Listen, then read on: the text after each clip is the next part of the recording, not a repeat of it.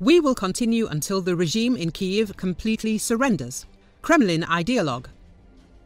The South Caucasus poses a serious problem for Russia, like the problems caused by all neighboring countries except Belarus. Only relations with Minsk are fundamental and reliable. There is a problem with each of the rest. This was said by Russian propagandist and ideologue of Russian world, Alexander Dugin. All this is related to the lack of a clear strategy. Over the past 30 years, Russia has been simultaneously advancing in 3 directions. Tried to integrate into the Western-centered global world, at first under any conditions, then under Putin, under the condition of preserving independence.